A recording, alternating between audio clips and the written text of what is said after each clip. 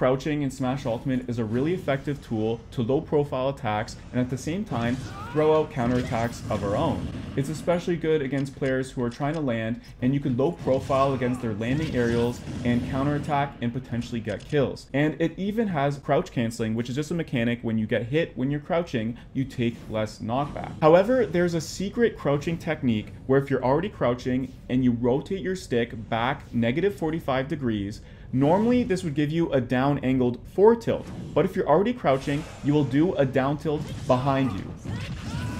This is surprisingly effective against opponents who think they'll be safe as long as they're behind you while you're crouching.